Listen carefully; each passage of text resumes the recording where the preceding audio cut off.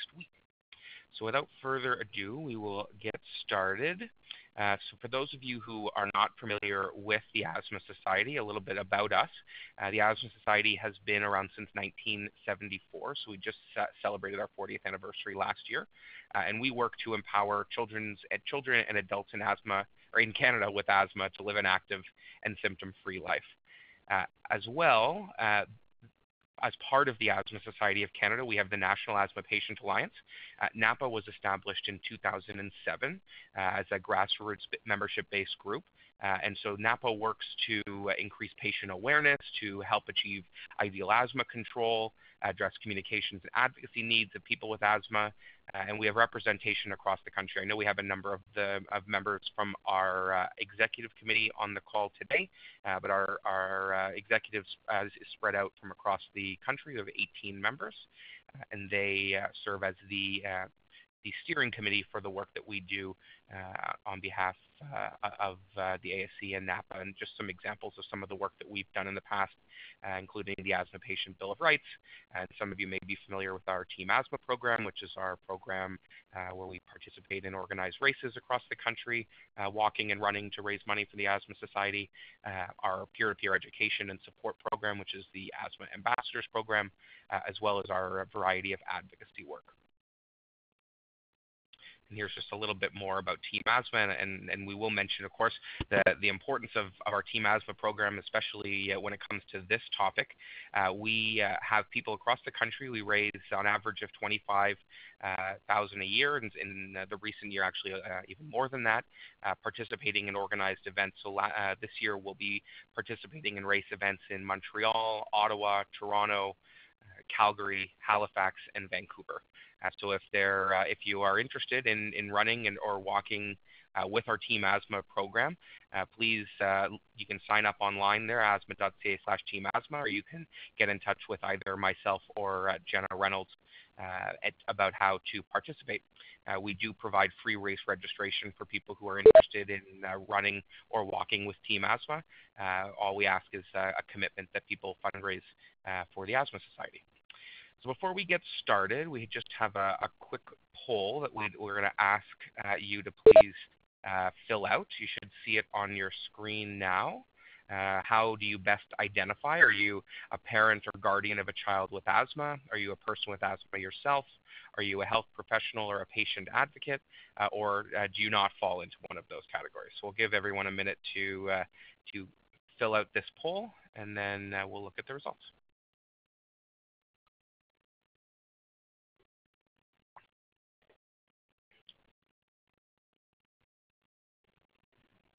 So it looks like we have a fairly balanced group. So we have almost one-third, one-third, one-third. So parents and children. We have 5 people right now, 26% as well, people with asthma themselves, and then a slightly larger collection of patient advocates and health professionals. So thank you very much for joining us. You'll see we have a few facts about asthma, but I'm going to skip ahead so that we can talk a little bit about what we're going to be doing today. So we're really pleased to be joined by Dr. Joanna MacLean from the University of Alberta, as well as David Telles-Langdon from the University of Winnipeg. And both of them will be giving a short presentation, and then we'll have an opportunity for some conversation and questions following. So just a reminder before we get into those presentations, if you have questions for our presenters, please enter them into the chat box on your screen, and we'll have time for questions after each of the 2 presentations. So first, I want to introduce Dr. Joanna MacLean. Joanna is a pediatrics respirologist with the Division of Pediatric Respirology, Pulmonary, and Asthma at the University of Alberta and the Stollery Children's Hospital in Alberta. She is invested in helping kids to be active, as she often sees children with asthma at her clinic who have been told not to exercise because of respiratory problems. So I'm now going to pass the microphone over to Joanna, and she should be live now. Joanna, are you there? I am here. Perfect. I just use the controls at the bottom to move to the next slide. You do, that's right. Okay, perfect. Thanks very much for having me come in chat today. I've just got a brief presentation, and I'm happy to chat afterwards and answer questions.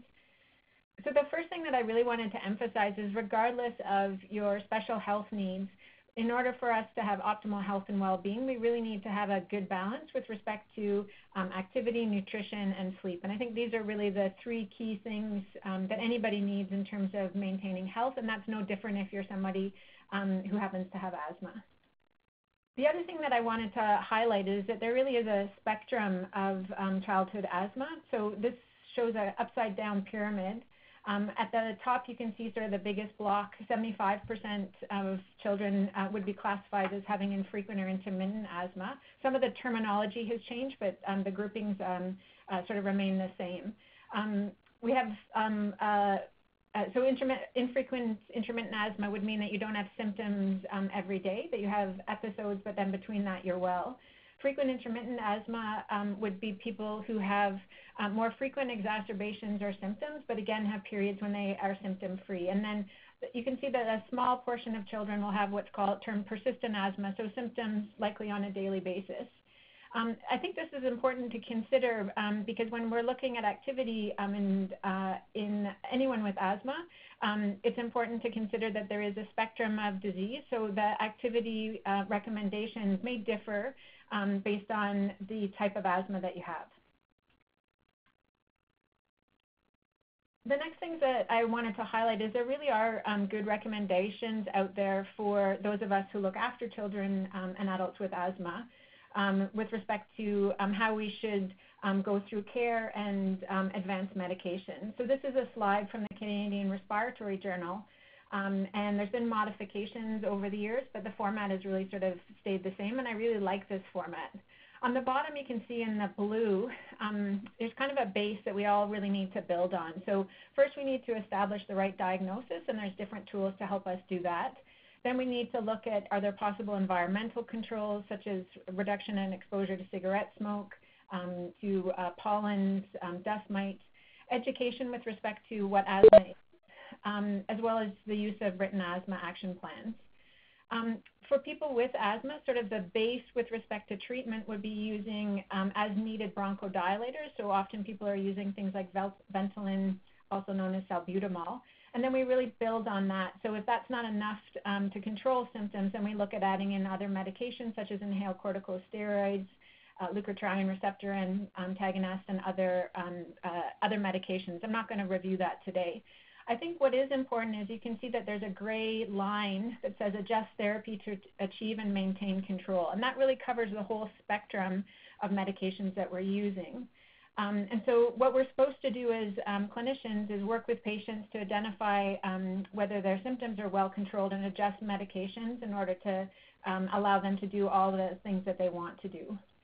So that raises the question of how do we determine what is good symptom control and how does that relate to physical activity.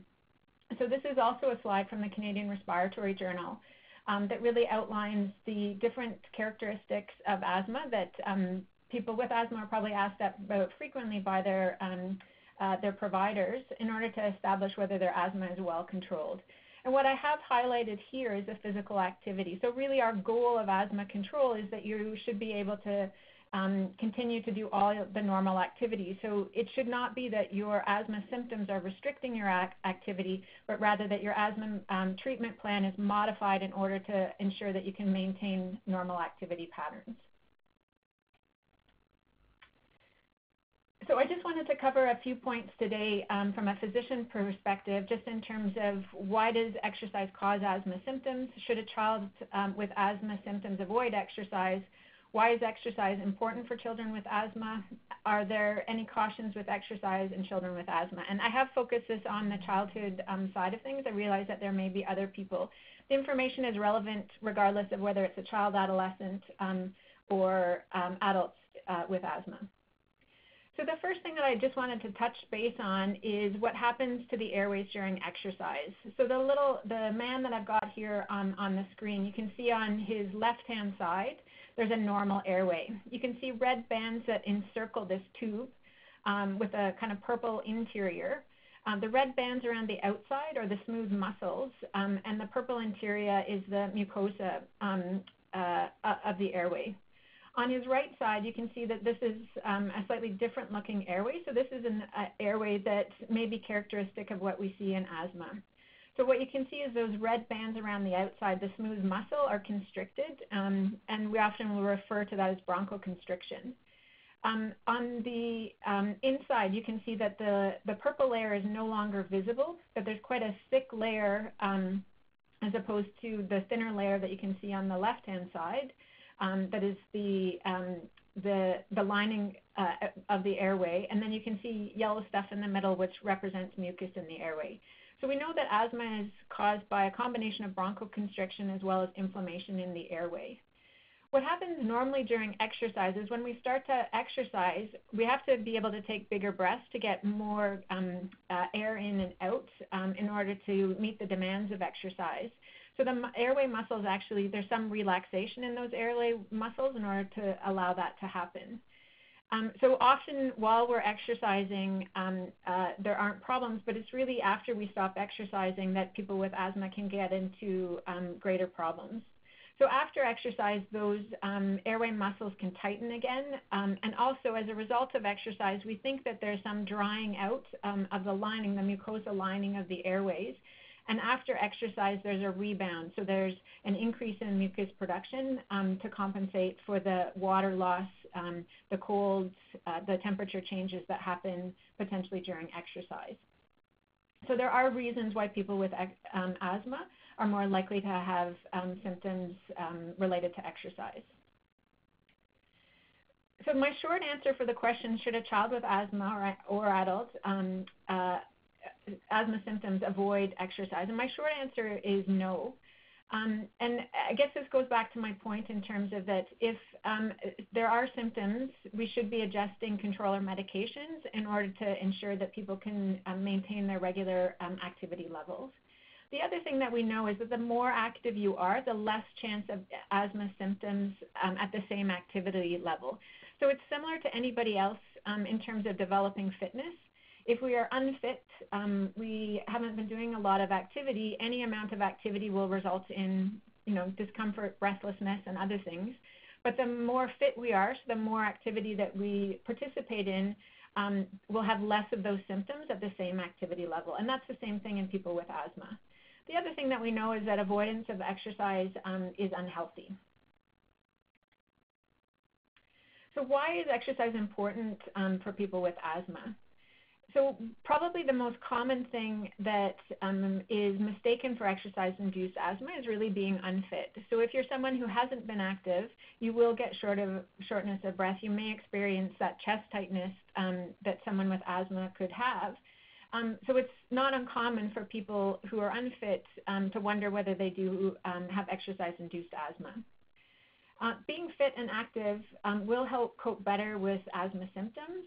And it also may actually improve asthma symptoms as well as have a positive benefit on the immune system. So there are fairly limited studies that have been done on this, but I think that there is some data to suggest that there are actually direct benefits of exercise on what causes asthma. The other thing is, as I mentioned before, that if you are a fit person, you will not have symptoms at the same level of activity. So the more active that you are, the better you may be able to cope with some of the symptoms when you do have asthma exacerbations. The other thing that's important, and I know some people worry about this, is the relative benefit of having medications in order to be able to do all that you want to be able to do versus the negative benefits that medications can have on your health when you're using them over the long term.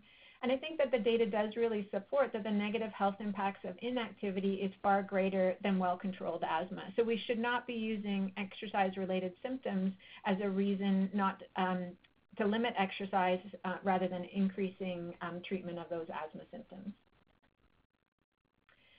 Asthma is a serious disease that can potentially have bad consequences. So we do have to recognize that there do need to be some cautions applied. So about 70 to 90% of children with asthma will have exercise-induced symptoms. So I think like anything that you can anticipate, it's important to be prepared for that. There are potential things that we may get more exposed to with activity that we may need to consider about avoidance. So avoiding triggers. So if you are someone who is sensitive to pollens and there's a high pollen count, being active outside might not be the best idea. If you are someone whose symptoms get worse with exposure to cold, dry air, then again, using measures like using a scarf or a balaclava to try and reduce the exposure of your lungs to that cold, dry air may be helpful. The other thing that we do know is that warm-ups and cool-downs reduce the chance of symptoms related to asthma during activity. So we do recommend that rather than going from stop into an activity, that there is a period of warm-up at the beginning and the same thing at the end. And that probably helps the body sort of slowly adjust up and slowly adjust down at the end of activity. It's important that people be aware of their symptoms.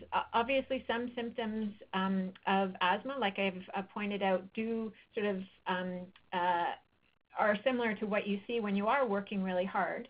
So it is important to be aware of the times where you're pushing yourself and maybe feeling a little bit short of breath versus your asthma is maybe a bit more active, and knowing when to take a break when necessary.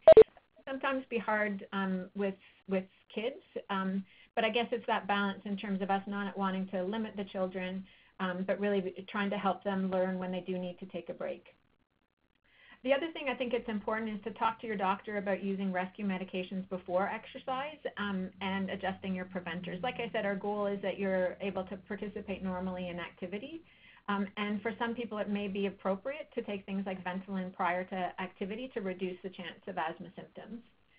Lastly, I think it's really important that people with asthma, parents, and the rest of us help in terms of educating teachers and coaches and other people who might be involved in supervising people being active about asthma, as well as how that asthma impacts you as an individual. So what I said at the beginning is that there's different categorization of asthma, and I think it's important to remember that not all asthma is the same. And so the people that are supervising activity can't generalize from one child. So it's important that you make those people who are supervising aware of how asthma for your particular child or for yourself is being managed. The last thing that I wanted to do is just present a little bit of information in terms of asthma and elite athletes. And this is by no means suggesting that this is our goal, is that everybody with asthma should be able to be an elite athlete. But I do think as somebody who works with children, it's really important for us to help kids dream and to really look at what's important to them. I know sometimes when we see children, we can sort of say, well, they don't, their ambition might be that they're going to be a world star soccer player, and that's why soccer is important, but that's an unrealistic goal. But I think for them, that's important, and that I need to work with them and their family in terms of supporting them to be able to do all the things that they want to do today.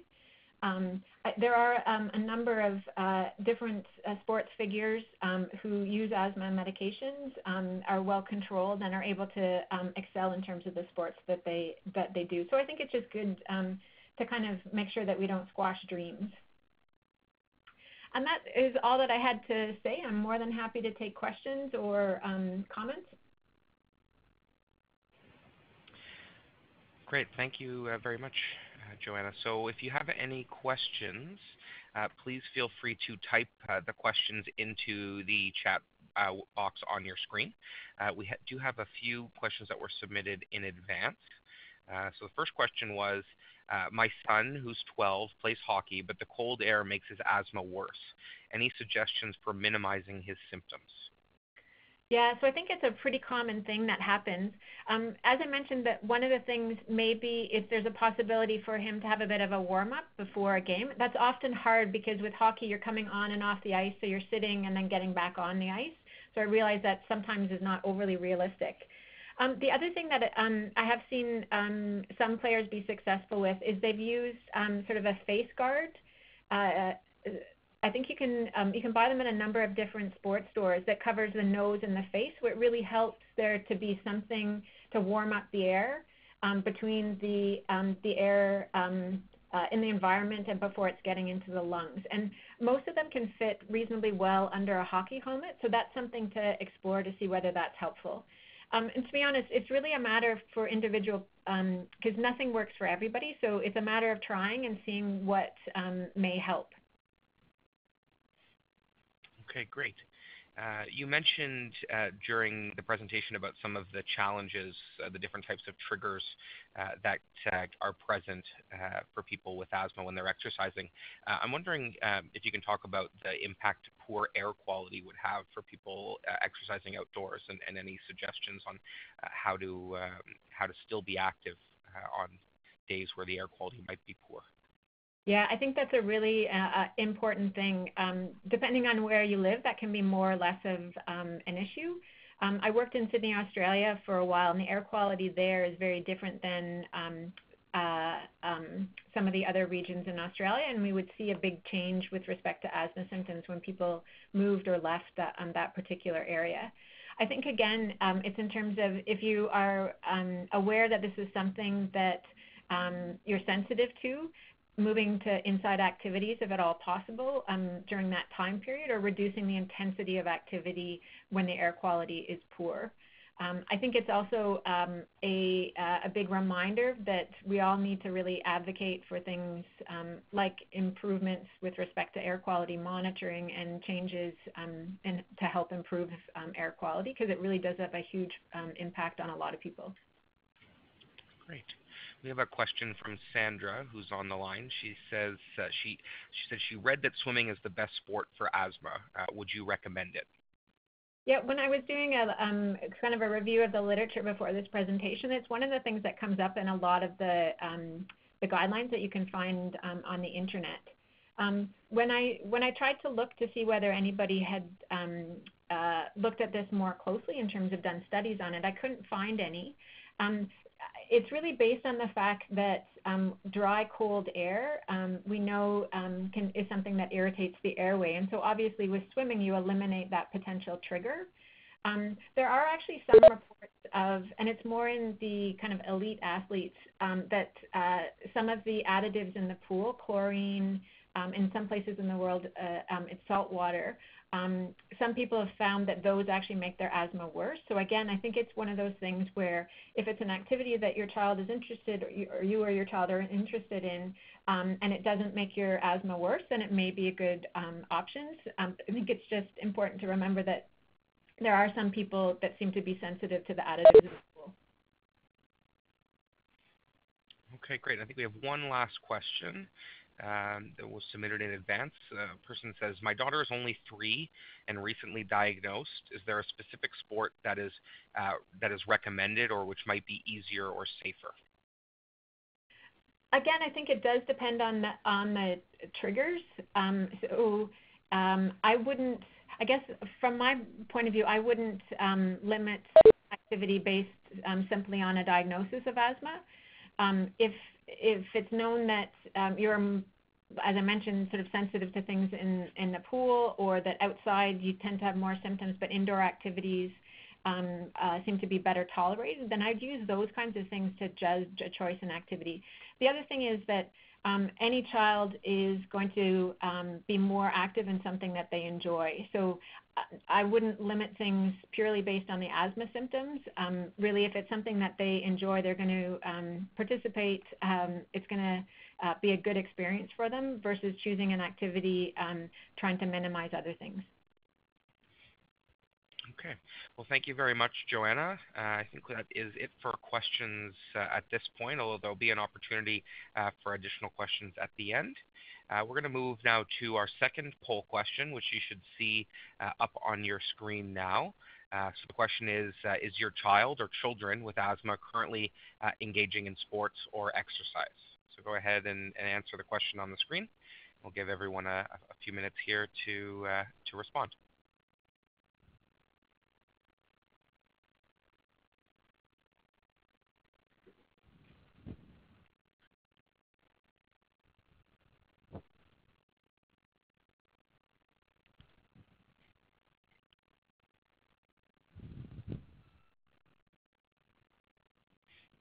Okay, we'll take a look now at our results.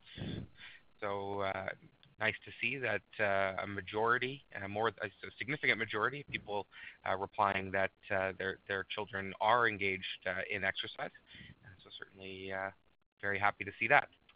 So we will now move on to our second speaker, David Telles-Langdon.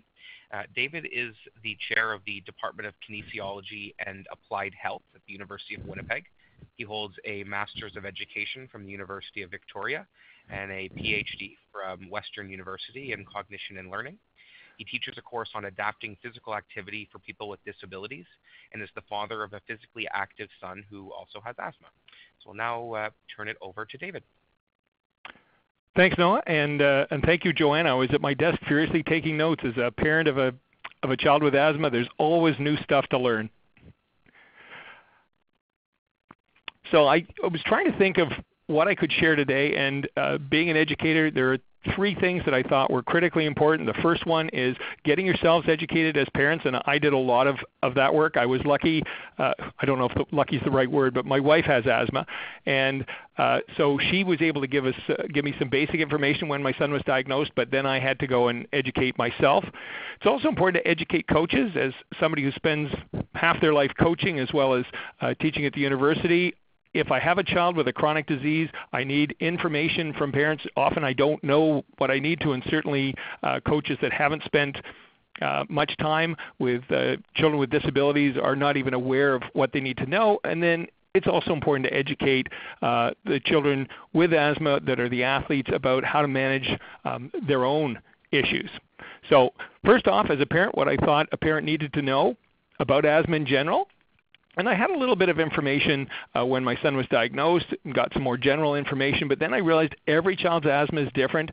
My son has friends who have asthma and use different medications, use them differently. So it's also important to understand how your child's asthma might be different than a friend's, and my son's asthma is different than my wife's. So there was a lot of learning for me to do as somebody without much background in asthma initially on how this actually works.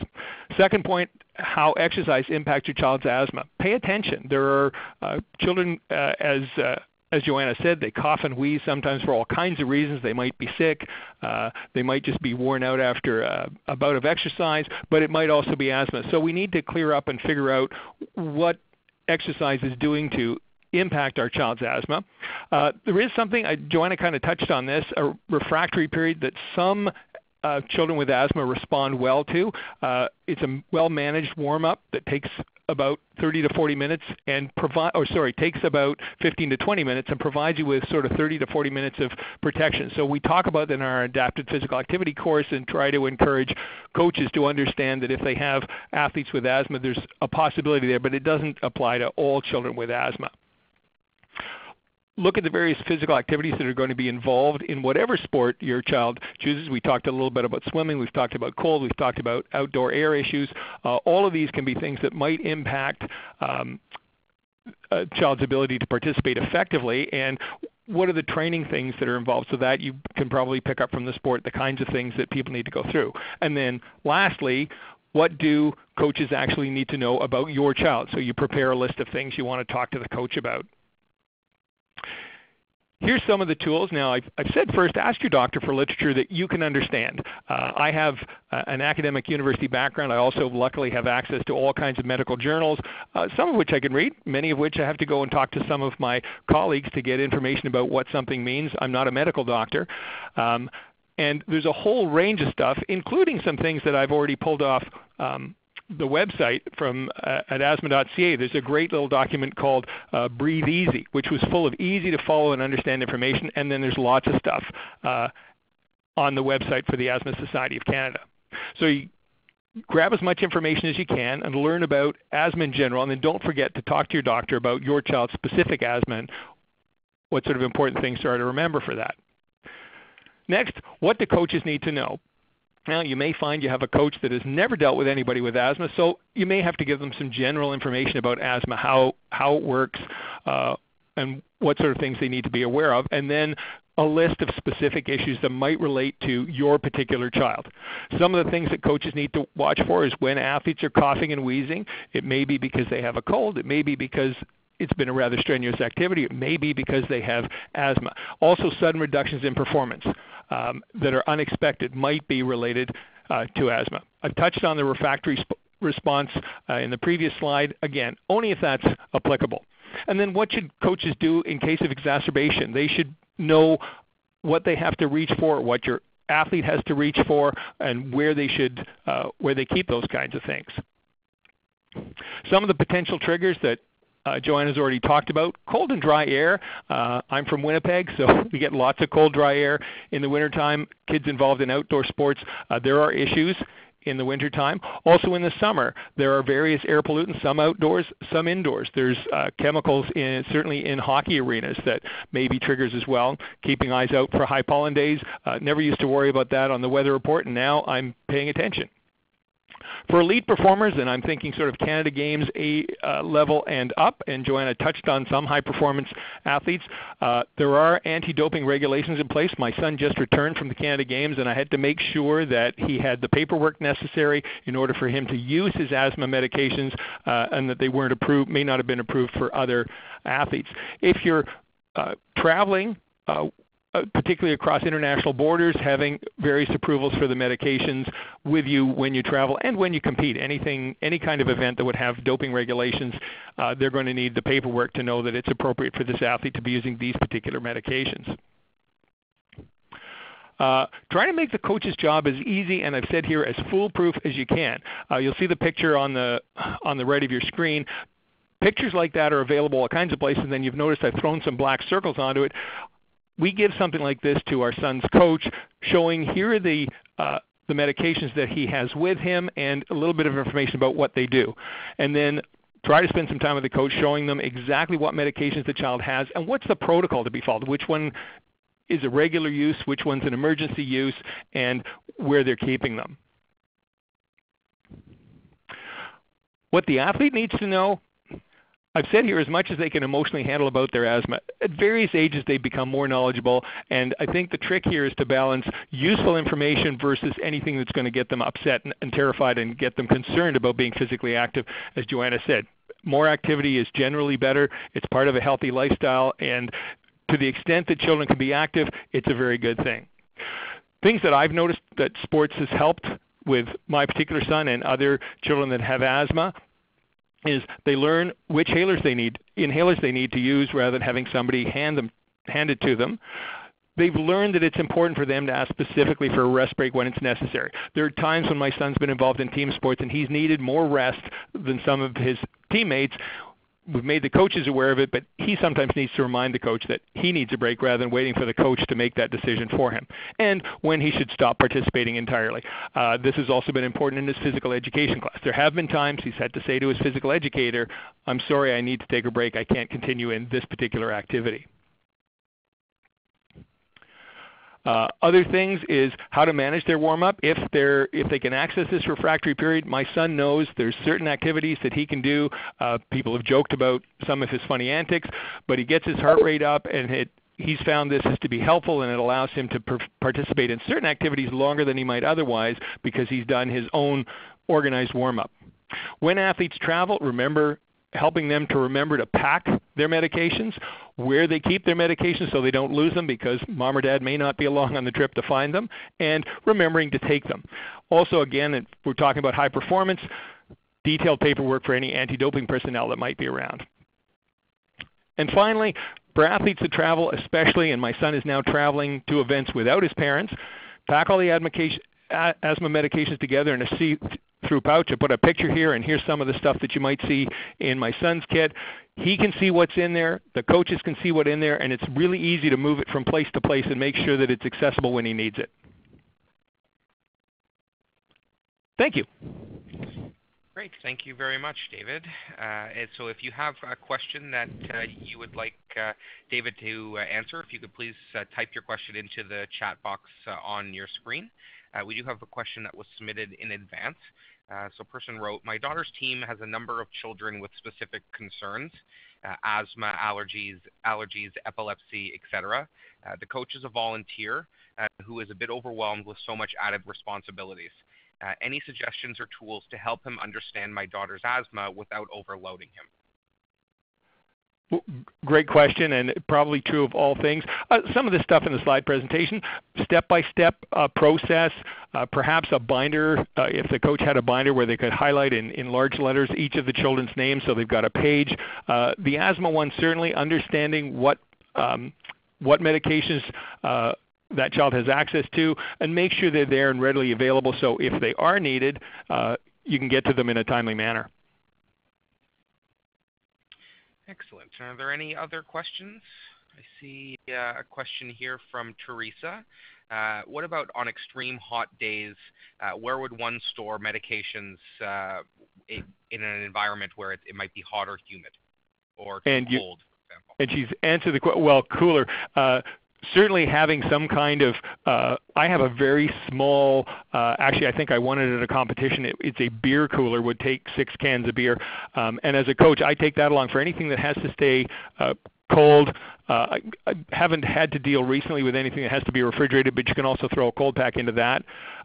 And on cold days, keeping it on your person somewhere where it will stay warm with body heat. Might also ask Joanna the question. She may have some answers to these as well. Well, just unmuted, Joanna. If you have anything you want to add, feel free to jump in at any point. Okay, thanks. So I have a question now from Heather. Heather asked if she said she'd like to hear more about the refractory period and asked whether there would be an example of that. Okay, well, I can start just speaking personally for my son because I'm not an expert, and then I certainly think we should hear from Joanna. My son does about a 20-minute warm-up process. He's now got to the point where it sort of feels to him as though he's knocking on the door of an asthma attack and then just backs off a little bit and tries to keep the pace up so that he feels he's just on the threshold. And if he does this for about 20 minutes, he can go pretty hard in a sporting event and probably has about a 30 to 40-minute window when his asthma really doesn't seem to kick in. And that's his personal experience. Joanna, did you have anything to add to that? Yeah, I would. What we generally recommend is something in the range of 15 to 20 minutes of a warm-up, if possible, before starting to get into a sport.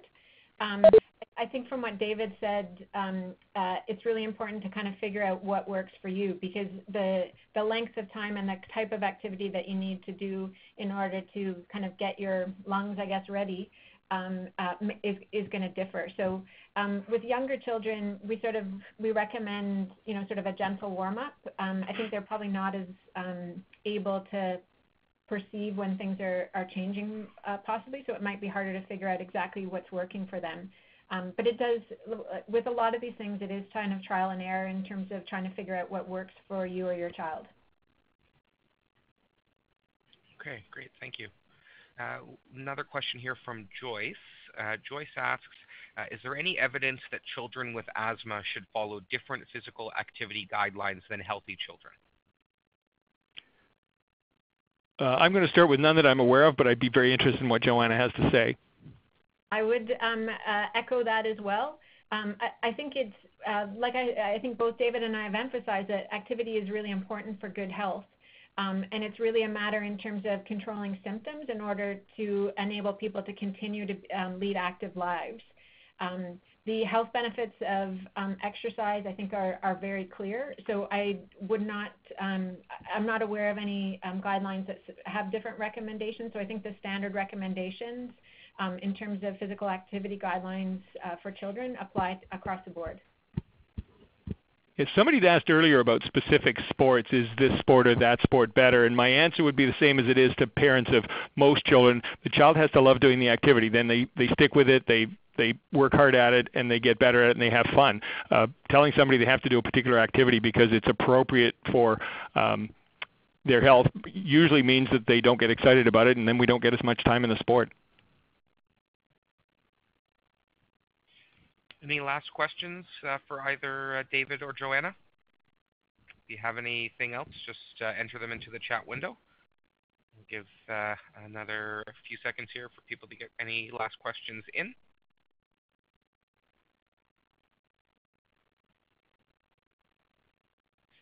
I'm not seeing any other questions. So first off, I want to thank both David and Joanna for joining us today for our second webinar in our series.